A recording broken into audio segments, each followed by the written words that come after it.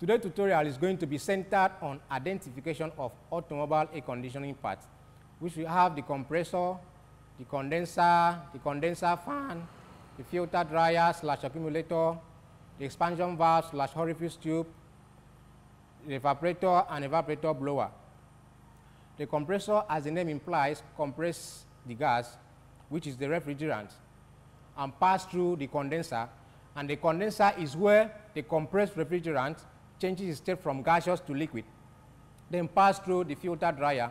The work of the filter dryer is to separate moisture from the compressed refrigerant and also metal debris, then pass through the expansion valve / orifice tube, which causes the pressure drop and further regulate the amount of refrigerant that will pass, liquid refrigerant that will pass into the evaporator. The evaporator is where it now loses its coolness to the interior of the car and further changes its state from liquid to gaseous. Because liquid is incompressible, then go back to the compressor and the cycle repeats itself. This is the compressor. This particular compressor is a sensor compressor. And here is the sensor.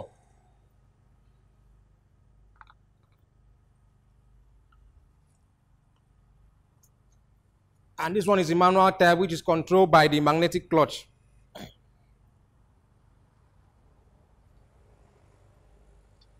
I have my condenser here with me, and the condenser is always located in front of the radiator. I have my external filter dryer here. I have the part type, which is internal. It's always located by the side of the condenser. If you open here, this is where it goes in.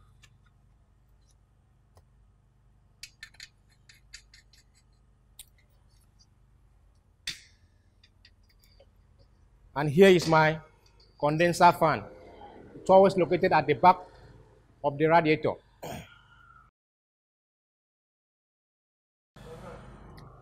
I have my expansion valve here. As I said earlier, the work of the expansion valve is to cause pressure drop and further regulate the amount of refrigerant that will pass into the evaporator. I have here my evaporator, and it's always buried inside the dashboard.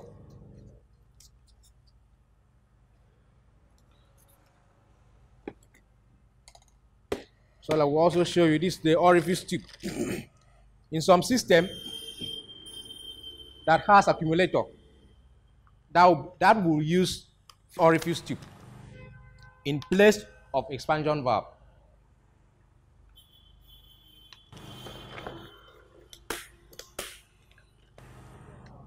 I have my manifold gauge here.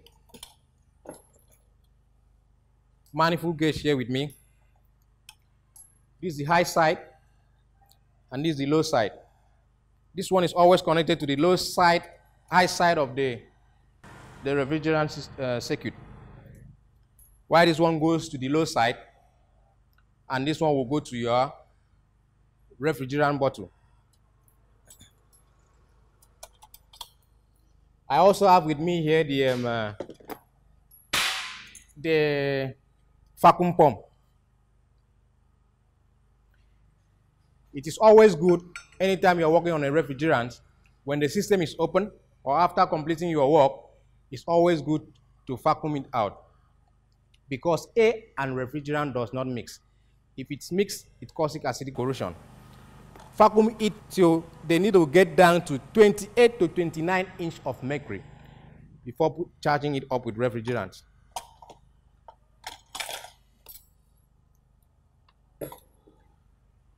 I also have with me here digital manifold gauge.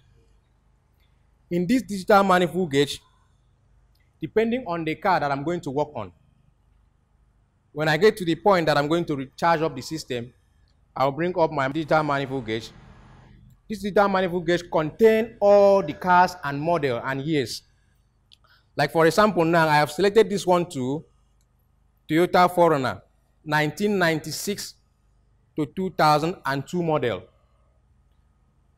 When you select it, it will now display the amount of gas that's supposed to go into the system, and also the quantity of oil that's supposed to go into the refrigerant system. You know, the compressor is a moving part, and it requires oil to lubricate it. If you put too much gas into the refrigerant system, it will cause issue to the compressor. If you also not putting the required oil, the required quantity, it will also cause issue to the compressor. For example, I have my oil measuring tip here, my oil measuring instrument. This is calibrated in 2 horns. Let's say, for example, now, the Toyota 4Runner 1996 to 2002 takes 7.61 ounces of oil. And this, my oil measuring instrument, is quantified for only 2 ounces. That means I'll put it to 2 ounces till it completes the required quantity. Keep subscribing, keep following Timemo Global Limited if you really want to know about automobile air conditioning.